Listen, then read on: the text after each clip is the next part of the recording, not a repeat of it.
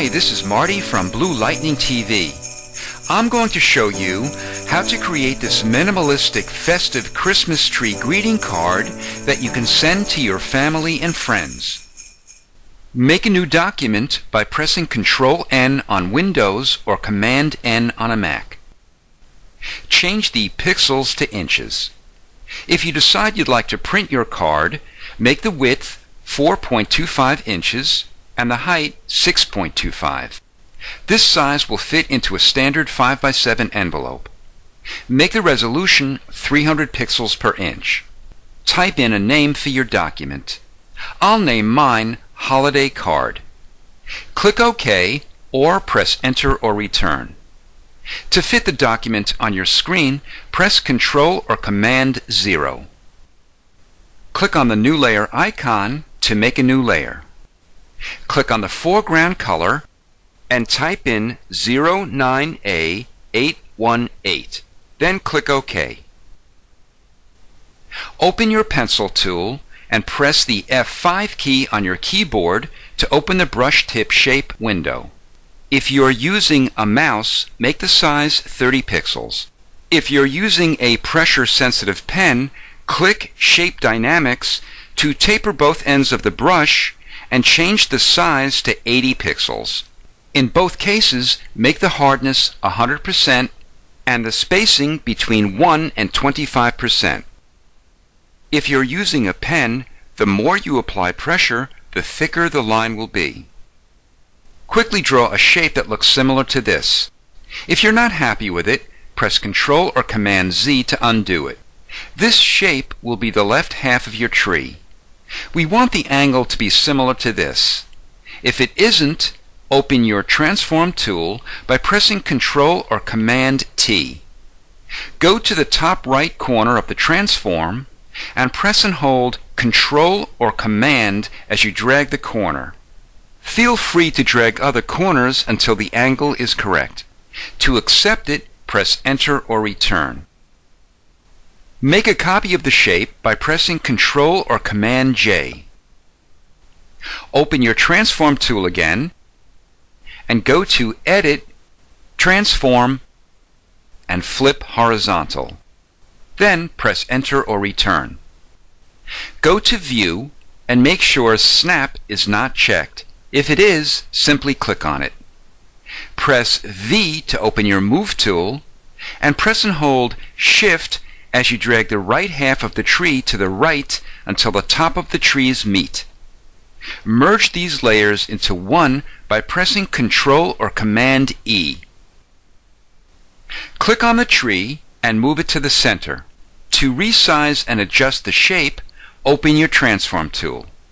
I want to bring in both sides, so I'll go to the middle side of the transform, and when I see a straight double arrow, I'll press and hold Shift and Alt on Windows or Shift and Option on a Mac and drag it in. I'd like to bring the tree down more on the card, so I'll click inside the transform and move it. Then I'll press Enter or Return. Next, we'll add a colorful swash at the bottom.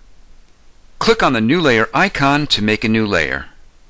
Click on the foreground color and pick a color you like. I'm picking a rich blue, 0050E3. Press B to open your pencil tool. To make your brush size larger, press the right bracket key on your keyboard. We're ready to draw the swash. If you are using a pressure-sensitive pen, make sure you ease off pressure as you draw it. If you're using a mouse, once you draw the line, you can taper it by brushing back over it with your eraser tool.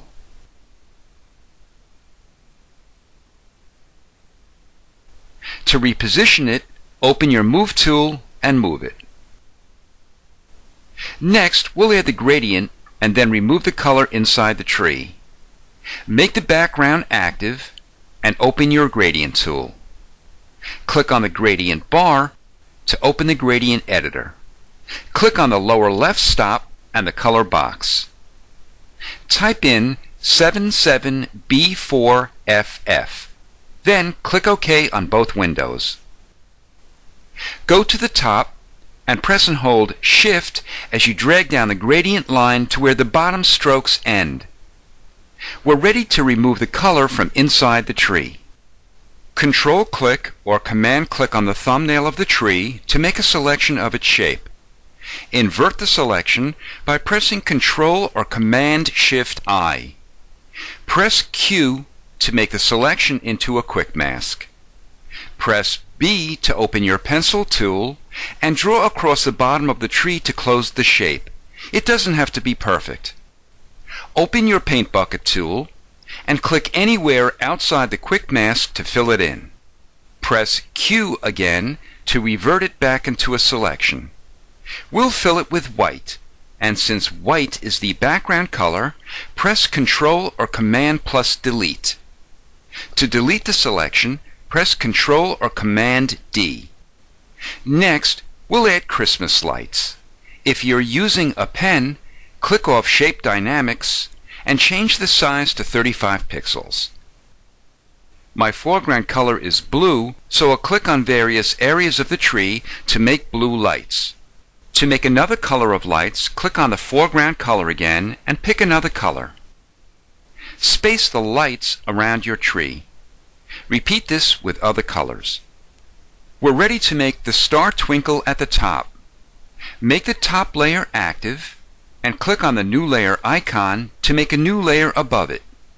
I'll name it Star. Open the Polygon tool and make the sides 50. Open the gear icon, check Star, and indent the sides by 95%. Go to the top of the tree and drag out the shape to near the edges of the card. Next, we'll add a gradient border to frame the card. Make the background active and click on the new layer icon to make a new layer above it. Open your rectangular marquee tool and click approximately a 1/4 inch from the top and the left side of the card. Drag out a rectangular selection approximately the same distance from the bottom and the right edge. Invert the selection and open your gradient tool. Click on the gradient bar and click on the lower right stop. Click on a white area of your card to pick up the color and click OK. Go to the bottom and press and hold Shift as you drag up the gradient line to the top. Then delete the selection. I'll name it Frame. Make the star layer active. We're ready to add your greeting. Open your horizontal type tool and choose a font. I'm using a font called MT Matto Script. If you'd like to use it, I provided its link in the video description or project files.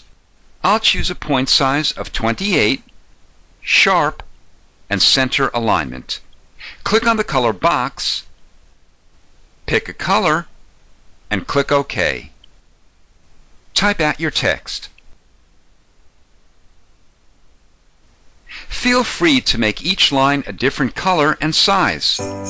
This is Marty from Blue Lightning TV. Thanks for watching.